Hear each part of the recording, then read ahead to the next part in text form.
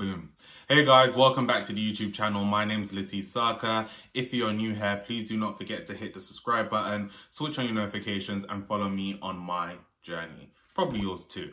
But look, today I'm talking about something slightly different. I'm going to be talking about bed care. And the reason why I'm talking about bed care is I've had like a plethora of questions. I done a small thread on Twitter and also on my Instagram, and you know, a lot of people, it was quite well received and a lot of people had, again, a lot of questions. Obviously, you know, I do this because I want more for my brothers, innit? I want more for you. You understand me? And while I may not have the biggest bed or even a bed that connects, my bed feels soft. And I want that for you too, my brother, or anyone who has a bed. I think, you know, at our big ages, we can't be walking around and, you know, your bed is making noises like, you know, like, you're a big man. You can't be doing that. Like, are you not embarrassed? It's really embarrassing, you know. Shout out to Nella Rose because we don't do plagiarism. But look, I'm going to just jump into it. I'm going to keep it really quick, really short. Shouldn't really take that long at all. So, first thing when we think about, you know, bed oils is that a lot of people assume that their bed oils moisturize their bed, which is factually incorrect. So one thing is that when we look at the word moisturizer and the words moisture, a lot of people somehow make this mistake, and the two are not the same. They're both nouns. The words are not interlinked, related in any way. A moisturizer obviously refers to a formulation, which many of us know, which is, you know, humectants, emollients, and occlusives. And moisture actually refers to something being wet, damp, moist, right? So there's this assumption that when you use something that's considered a moisturizer, it makes stuff moist, which is factually incorrect. Now, what happens with a lot of bed oils is that a lot of people just put their bed oils onto their bed, and it's just an oil, right? And when we think about oils, oils may be emollients, but they are actually occlusives. And occlusives do not hydrate anything. What they do is actually lock in moisture. Are you following through? So if there is no moisture in the first place, that means that the oil is doing nothing. It's essentially locking in nothing, right? So this is why your bed may look shiny. To a certain extent, it may feel a bit soft, but it still makes that noise. You feel me? So there are loads of different ways. When we think about hydration, you're typically thinking of your humectants, right? So aloe vera, glycerin, hyaluronic acid. Obviously, when it comes to the bed, I'm not going to tell you to put in those products into your bed. Obviously, you could, but completely unnecessary. The easiest and fastest way to really kind of ensure that your bed is moist is just to wet it, right? Like most people recommend putting your bed oil right after the shower. You know, your bed is nice and clean, it's wet, it's damp, and you're able, after you kind of doing your skin routine, just to put it on, spread it through your palms, and rub it all through your bed. Simple as ABC. For best kind of results, people also say, you know, do it both morning and night, because again, once your face is wet, and you allow your bed to dry out, it just dries out and becomes brittle, right? So you really want to make sure that you're using your oil, your bed oils, on your hydrated bed, both AM and PM. That's if you have an AM and PM routine. If you're only washing your face once a day, which I personally don't advise, then it only makes sense for you to put it on once a day. So there are also other things in other ways in which that you could do this. So for example, let's say you're going out, it's date night, you finished work, right? You obviously can't wash your face at work, but you know, you may feel like your bed is struggling a bit. So like, for example, what I do, and ignore the original bottle, is that you can actually just wet it. So I use like these little small spray canisters, and I'll show you now. Okay, there we go, it's on. And if you don't have one of these, by the way, you don't need to get one, you can use your hand. The only thing I find with like using my hand is that, you know, just make sure the water goes all the way through. Sorry, the only issue I find with using my hands is that I'm quite clumsy, and it means that I over wet stuff.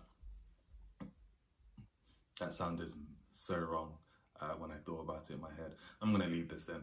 But yeah, so you just wanna make sure that you've wet it. And again, you may do this like, you know, in the morning as well. Like sometimes for me, for example, by the time I've finished cleaning the bathroom, done my skincare routine, my bed is dry. So I actually do use this in the morning. I just kind of spray it on.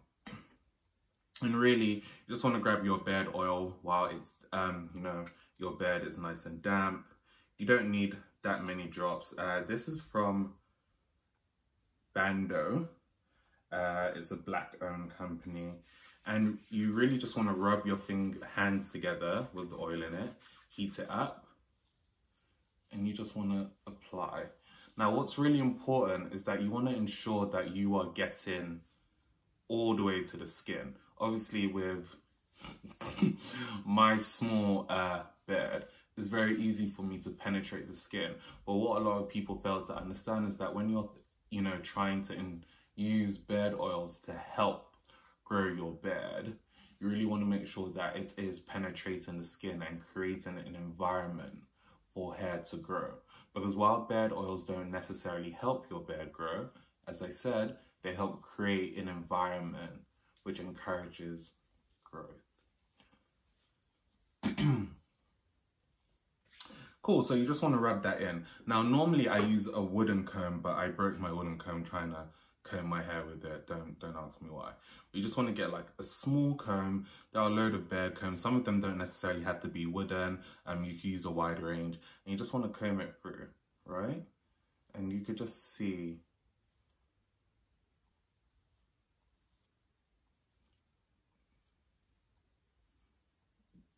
nice, soft, no resistance, just kind of melts through, right? And obviously I don't have that much of a bed. Obviously, the longer or bigger your bed, it may be slightly different, but you just want to do that. And what's really important is to kind of try and use the same comb all the time, because when you have the oil in the comb, it just helps ensure that it's reaching everywhere on your bed.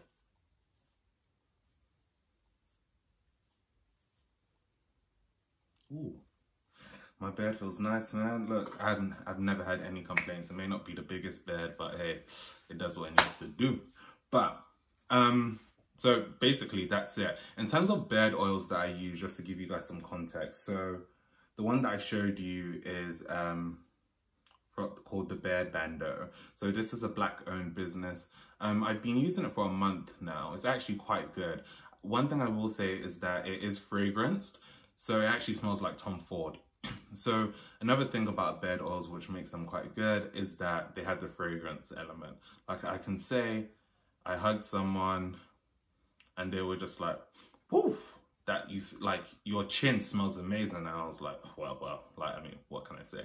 But this is actually really good. It has, I think, has castor oil, vitamin C, quite good. I haven't reacted to it. Sometimes I do react to fragrances, but this has actually been quite good. I'll put the link down in the bottom. I think it's black owned, so I don't necessarily think they have a website. I think they shop through an Instagram page.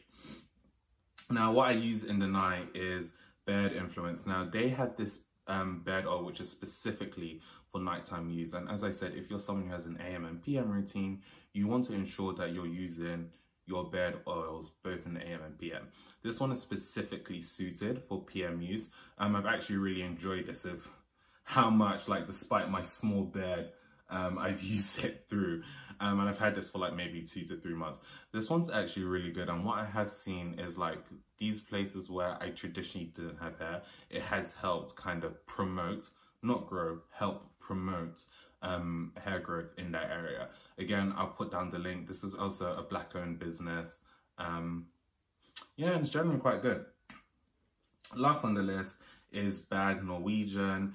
This is a commercial brand. I think you can actually find them on Cult Beauty. I got sent this like last year when I didn't have no bed, so really we just kind of used to stare at each other because there was nothing for either one of us there.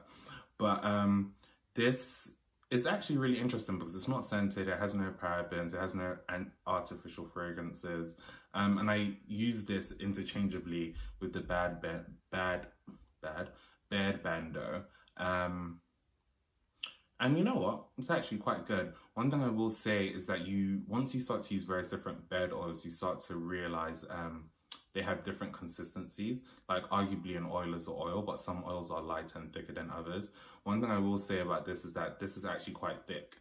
Now, while that hasn't, you know, presented any issues for me, if you are someone who is quite, you know, concerned about your pores underneath your bed clogging up, then you may want to avoid it. But other than that, it's actually been quite good.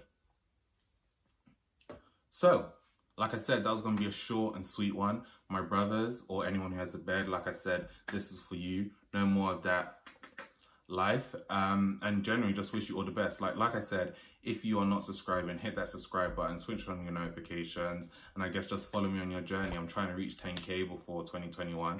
Make it happen for your boy. Enjoy the rest of your day, guys, and may the force be with you.